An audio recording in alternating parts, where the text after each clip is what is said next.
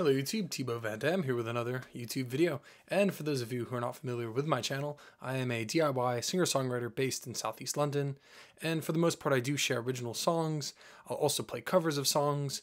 And before I get into today's song, which is going to be kind of an arrangement of a piece of music that appeared in the show, I just sort of want to take a moment to acknowledge and sort of talk about this period of time in which I was away from my channel.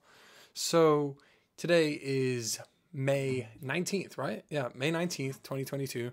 And the last video I made was frickin' ages ago, probably sometime in the winter. So I would estimate that it's been at least about 6 months since I made my last video. And there are reasons for this. So for those of you who aren't familiar with my channel, I will put a time sort of stamps. That way you can skip ahead if you just want to hear the piece of music. But otherwise, I will be talking a little bit if you want to hear what I have to say. So the first thing I have to say, definitely, before going any further, is I just need to say thank you to all the people that did subscribe to my channel in the meantime while I was away. It really meant a lot, and I was always getting notifications via email, just this person subscribed, that person subscribed, and that really surprised me because I wasn't making anything new, but it was really good to know that people were still finding value in the videos that I was making. And so it definitely brought me back. And if you aren't subscribed to my channel, then please consider it. It will always motivate me to come back to my channel and continue making content. So that's sort of one of the things that I need to say.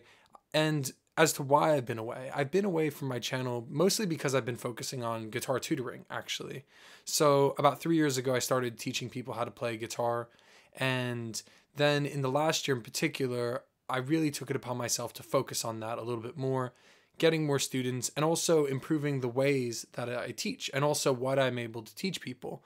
And teaching has been honestly one of the greatest things that I've ever done in terms of music, because it's a way of sharing music with someone else, but also finding out more information. And in order to teach, you really have to be really confident, not only in knowing what you know, but also in acknowledging that you don't know everything. So that's been something that has been a learning curve for me, recognizing that I'm always able to learn something more. And that's actually the thing that I found is my strength, actually, as a teacher, is not my ability in knowing everything, but my ability to learn mostly anything, and my willingness to try to explain that in a way that sort of makes sense and is simple. So anyway, one of my students actually had suggested that I start to share some of the sort of fundamental ideas of guitar playing on my channel. And for a while, I sort of avoided this because I thought I was sort of giving too much away.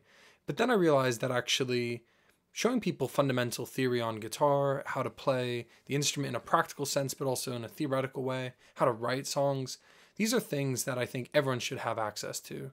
And so I've decided, and I'm excited to be announcing right now, that I'm going to be starting a YouTube sort of series, a little bit like the one I did on music royalties, where I'm going to be talking about music theory, and I'm going to be talking about practical guitar, how to play this instrument, what the parts are called, and I will be starting from the position of someone who is an absolute beginner.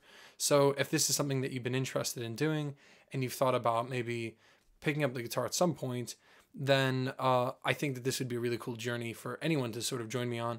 And I have a lot of videos sort of just planned. I'll be talking about music theory in a basic way, so like the names of each string, the names of every sort of fret or the chromatic scale. But I'm also planning on even talking about advanced theory. So I want to talk about how to write songs, what are cadences, and things like that. Also advanced sort of harmonic theory. So how to sort of interpret the thing that you're doing. Because actually, one thing I've learned in music is that nothing is sort of absolute or essential to anything, that actually everything is sort of interpreted. And that's been sort of an eye-opening sort of discovery for me. And if that doesn't make sense, then I'm sure it will throughout this sort of video series that I'm planning. So definitely, if you're interested in that, please consider subscribing. Please, like this video, of course, if that's the sort of thing that you're interested in.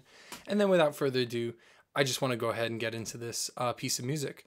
So over the last sort of, I don't know, year or so, I watched the entirety of Seinfeld a second time. And there's this great episode, it's probably my favorite episode actually, where George is dating somebody and he's sort of avoiding her, which makes no sense because she's way out of his league anyway.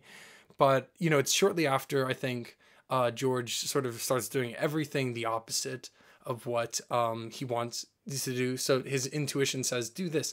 And then he's like, no, I have to do the opposite. And his total life just turns around. I just love that episode and I love that idea. And there's this one scene where he's avoiding this person that he's dating. And he's changed his voicemail to basically be this song. It's super cheesy. And I thought about it and I was just like, I freaking love that composition. I think it's just so clever. And there's some really interesting, like, kind of modulations, weird sort of chords that don't exactly belong. And so I spent a little bit of time on the guitar and I worked out a way to play it. So I plan on tabbing this piece out.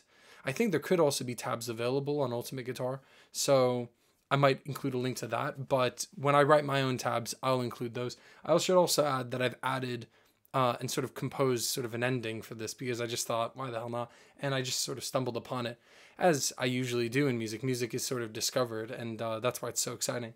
So without further ado, I'll just go ahead and play this. I guess this piece is called George Is Not Home, but I'll probably change it to be about me.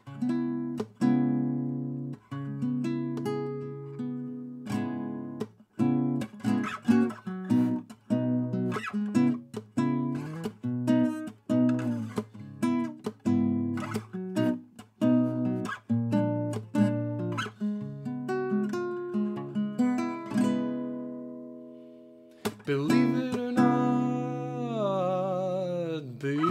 it or not, Tebow isn't at home, so leave a message at the beep. I must be out or I'd pick up the phone. Where could I be? Believe it or not, I'm not home.